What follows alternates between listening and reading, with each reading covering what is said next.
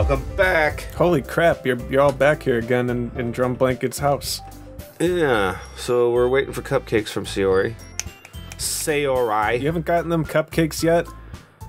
Oh, she's... Hey, I made them. I'll get them. Sorry, I get excited when Drumblanket's around. Then how about I make some tea as well? Ugh. You can have it. The girls have a few desks arranged to form a table. As Sarah mentioned, it's been widened so that there's one space next to Monica and one space next to Sayori. Natsuki and Yuri walk over to the corner of the room where Natsuki grabs a wrapped tray and Yuri opens the closet.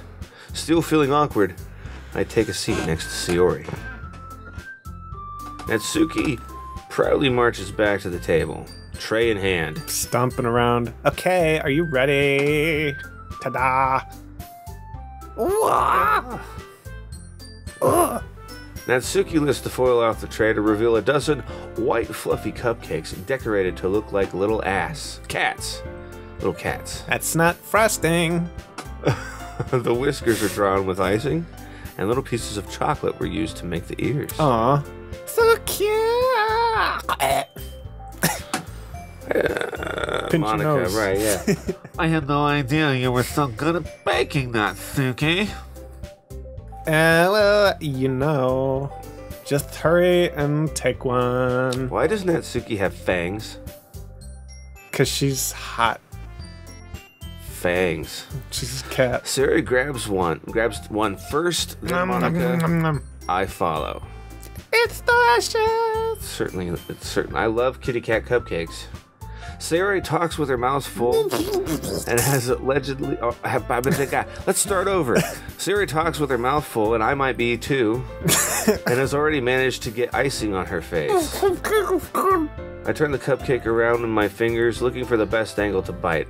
There's no good angle. Yeah, they're all the same. It's the same, right? Natsuki is quiet. I can't help but notice her sneaking glances in my direction. She wants to fuck.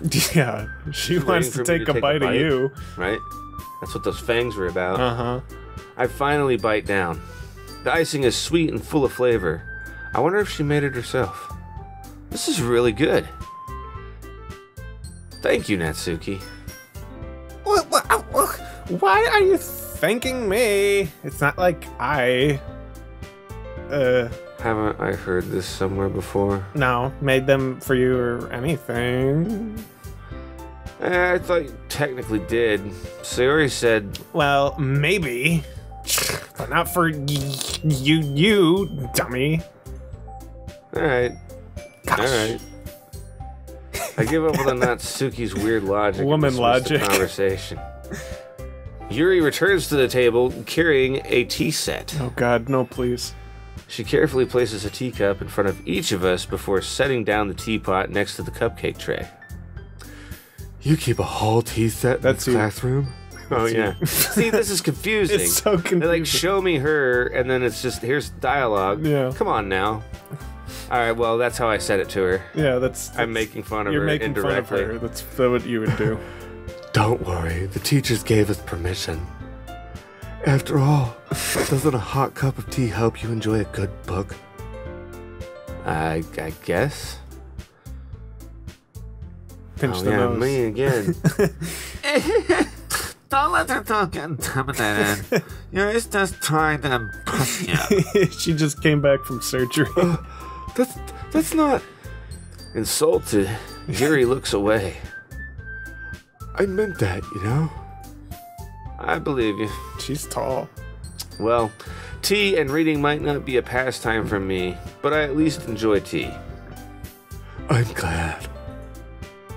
Yuri faintly smiles to herself in relief. Monica raises an eyebrow, then smiles at me. So, what made you consider the literature club? I was afraid of this question. Something tells me I should tell Monica that I was practically dragged here by Sayori. Give me the cupcakes. Well, I haven't joined any clubs yet, and Sayori seemed really happy here, so... That's okay. Don't be embarrassed. She should be embarrassed. We'll make sure you feel right at home, okay? As president of the Literature Club, it's my duty to make the club fun and exciting for everyone. Monica, I'm surprised. I'm disgusted. How come you decided to start your own club? You could probably be a board member for any of the major clubs. Weren't you leader of the debate club last year? Well, you know, to be honest, I can't stand all the politics around major clubs. It feels like something but arguably about the budget and publicity and how I prepare for events.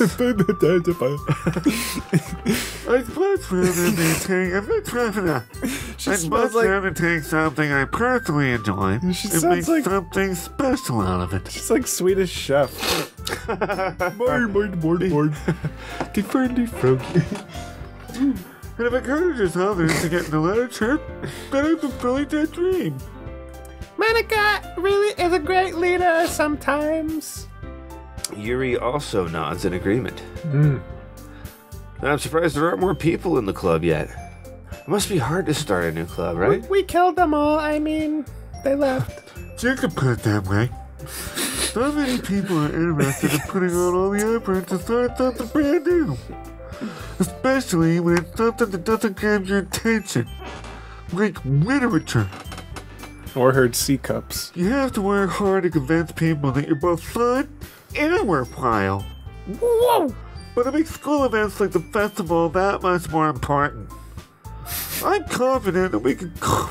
If you need to change your voice, that's fine. I'm good. Okay. I'm confident that we can go all really grow this literature, this club, before we graduate. It's Right, everyone? Yeah! We'll do our best. You know it. Everyone enthusiastically agrees. Such different girls, all interested in the same goal. Sucking my wingus. Speaking of, which one are you sort of drawn to so far? Either Yuri or Monica, even though Monica's voice is terrible. Which one's Yuri again? This one with the purple hair. The tall girl. Psylocke. Psylocke, yeah. Okay. Young Psylocke. Alright, cool. But she looked at me.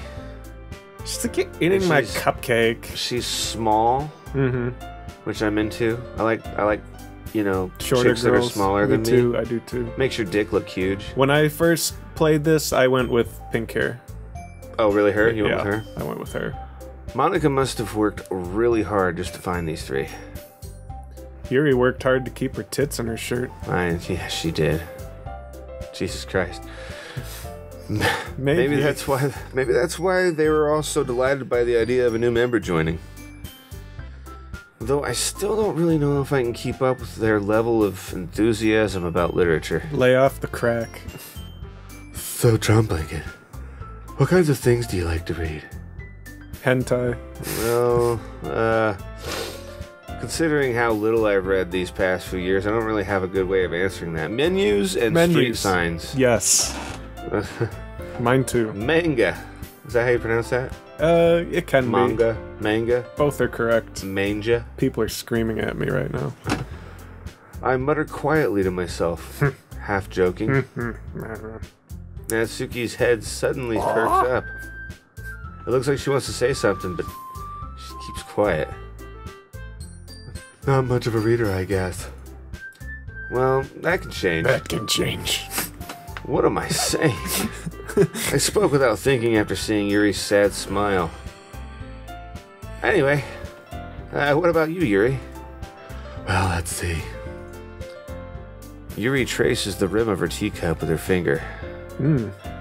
My favorites are usually novels that build deep and complex fantasy worlds. The level of creativity and craftsmanship behind them is amazing to me. Telling a good story in such a foreign world is equally impressive. Yuri babbles on incoherently. Yuri goes on, clearly passionate about her reading. She seems so reserved and timid since the moment I walked in, but it's obvious by the way her eyes light up that she finds her comfort in the world of books, not people. Not people. But you know, I like a lot of things. Lie. Stories with deep psychological elements usually immerse me as well. Isn't it amazing how a writer can so deliberately take advantage of your own lack of imagination to completely throw you for a poop? Whoop.